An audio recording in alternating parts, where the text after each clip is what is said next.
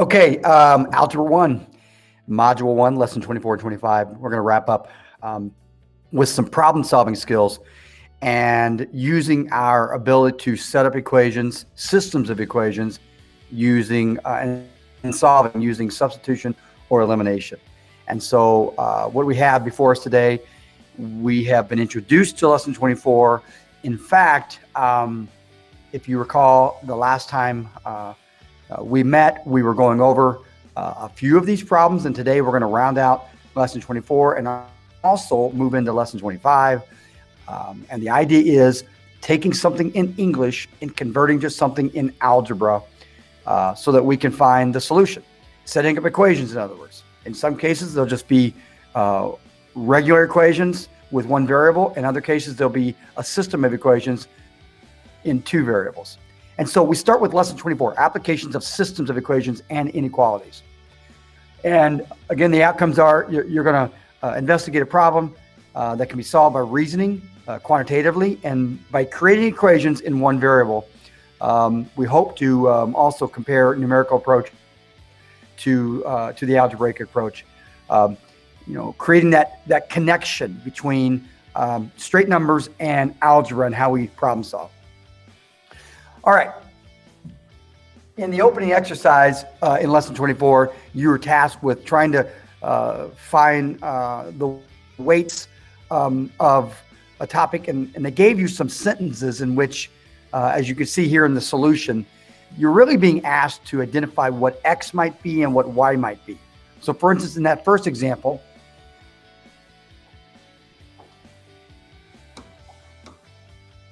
you have to identify and you have to list and be able to say what your two variables might be. In this case, X was going to be the number of pounds Tweedledee weighs, and Y was going to be the number of pounds that Tweedledum weighs. And you could see that their equations end up being just a conversion from English to algebra. Sum of your weight and twice mine is 361. And so you could see X plus 2Y is equal to 361. And then the second sentence, the sum of your weight and twice mine is 362. And so that's where they get the Y plus 2X is equal to 362. And again, this is a problem that was discussed in your original video. And this is, again, what we're going to be doing today. Also in that video that you saw last week, you saw this problem. And again, you're just converting from what you read into some sort of algebra. So you're reading and you're taking English and you're really trying to take it and convert it to algebra. And as you saw last week, they created a system of equations to whereby you can, first of all, note that D in this case was the number of dimes and Q was the number of quarters. And you're creating, you're outlining the two conversions, one sentence from English to an equation, D plus Q is equal to 20. And the second equation, 0.10D plus 0.25Q equal 410. And then using substitution or elimination to solve for the number of dimes and quarters you have. And so that's what we're going to do here. And I've asked you to look at number 1 and number 2. So just to review, you were asked to look at these two problems right here, and we're not going to solve them on this video. You're going to be tasked to do that, and then we'll go over it in class. But we are going to set them up. And so what you should have come up with in reading number 1, again, converting from English to algebra. This is sort of straightforward. And find two numbers, number 1, such that the sum, and so keywords here are really important, the sum of the first and the third, or rather 3 times the second, is 5. And so the first thing I noticed is I have to understand that the word sum means addition, and the first and 3 times the second equals 5. And so my first equation is going to be X plus 3 times the second is equal to 5. And so you have to be able to see that connection. Sum represents addition. The first is represented by X. X is equal to your first number. And 3 times the second. Y is your second number. And then in the second part of the problem, the sum of the second now, which is y, and 2 times the first, which is the x. And so here we go, y plus 2 times the second plus 2 times the second is equal to 8. So it turns out here's your setup, and then we choose to either use elimination or substitution to solve for x and y. So we'll go over that in class as far as the actual solution. This is your setup. Okay, number 2. Number 2, again, you're given the task of reading the problem and then converting, defining your variables, and going from there. A chemist has 2 solutions. So right away you have 2 things, an x and a y, or you could use different letters. A 50% methane solution and an 80% methane solution. Those are your two variables, x and y. He wants 100 milliliters of a 70% methane solution. How many milliliters of each solution does he need to mix? Okay. And so the first thing you notice is that x we'll define as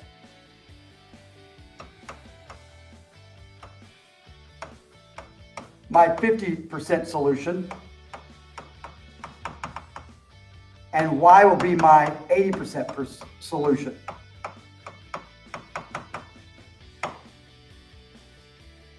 Okay?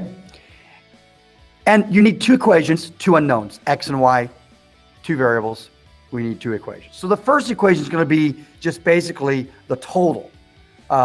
We know that x and y is going to equal 100 milliliters. So we know that x plus y, whatever that is going to equal 100. And the second equation is going to deal with the percentages. And so we know that we want 50% of the x, 80% of the y to get 70% of that mix of the total 100 milliliters that we have. And so that second equation is going to look like this.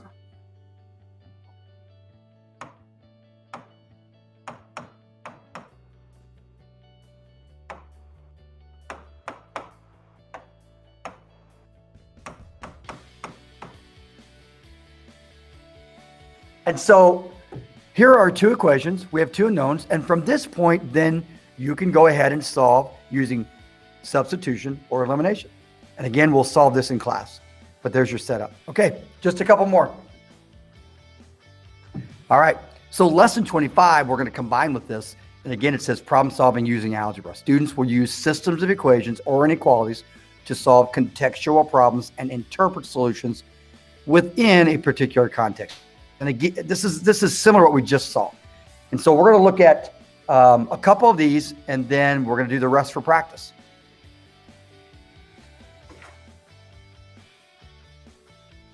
All right, number 1, starting with number 1, solve the following. It's always important to read the problem first and really maybe read it a couple times. Solve the following problem first using a tape diagram. We are not going to use a tape diagram. So we're just going to use algebra and setting up equations. So I want to make that clear here in this section. In a school choir, 1/2 of the members were girls. At the end of the year, 3 boys left the choir, and the ratio of the boys to girls became 3-4. How many boys remained in the choir? Now, in this particular one, since we have an equal amount of boys and girls, we're just going to choose 1 variable. So in this case, I'm going to go ahead and say that B is equal to the number of boys. And in fact, B is also going to be equal to the number of girls. And the reason why I can do that is because they're equal in the choir. They were half of the choir members are girls and the other half were boys, so they're equal. At the end of the year, however, 3 boys left the choir and the ratio of the boys to girls became 3-4. And that's where we really get into interpreting what we have. So at the end of the year, so boys, B minus 3 on top. We'll say that B minus 3 represents now the boys because 3 boys left. And below is the B that represents the girls that are still there. That ratio at the end of the year became from boys to girls. So it's important for order here. Became 3-4. It's really important to interpret that ratio. 3-4 also means 3 to the 4 is a fraction. And so now we have one equation, a proportion, and one variable, and we just cross multiply.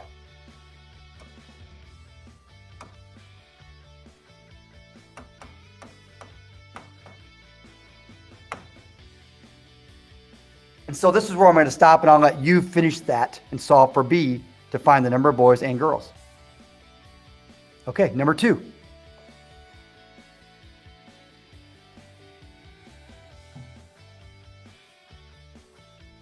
Number 2 reads, 16 years from now, Pia's age will be twice her age 12 years ago. It can be confusing.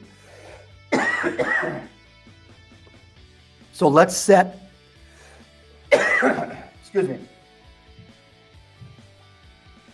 So let's set Pia's age to be P is equal to her age now. It's really important to see P, her age now. Now, if we set that, it says 16 years from now. Pia's age will be twice her age 12 years ago. And so 16 years from now, as we say, P plus 16. And that's 16 years from now. That's what that means. Is equal to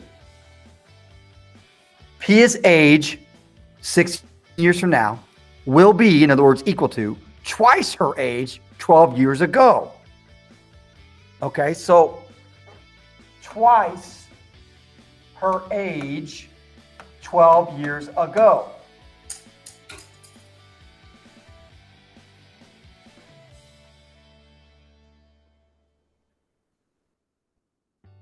So again, this is not a system of equations. It's more just converting. Starting from left to right, 16 years from now, P plus 16. Pia's age will be twice, will be equals twice, there's that 2, times the quantity, her age now, minus 12 years ago. From this point, solve for P. All right, and we'll solve this in class as well. So now let's go to the last one. Now, these are interesting problems. They're called consecutive integer problems. And they may seem confusing, but as you get into these are pretty simple. It says find 3 consecutive integers such that their sum is 51. Well, let's first start by identifying variable-wise what we mean by consecutive integer. Integers are 1, 2, 3, 4, 5, 6, 7, 8, 9, 10, etc. And so let's start by, since we don't know what these integers are, let's set what x is equal to. I'm going to use the variable x. X is going to be equal to the first integer. And then x plus 1 is equal to the second. And x plus 2 is equal to the third. 3 consecutive integers, x plus 1, x plus 2. It says their sum is equal to 51. Straightforward, simple enough. This is not a system of equations. This is a straight conversion from English to algebra in one equation. It all begins, though, with setting up what x is equal to. So, as we begin to think about sum, well, that's x plus 1 plus x plus 2. And then that's going to be equal to 51. Find 3 consecutive integers such that their sum is 51. Here's your equation. Solve, and then plug back in for x plus 1, and x plus 2 to find your 3 consecutive integers. Okay, I'm going to let you finish that out. And in class, we are going to go through and work some more problem-solving activities like this. Hope you enjoyed this, and talk to you soon. All right, guys.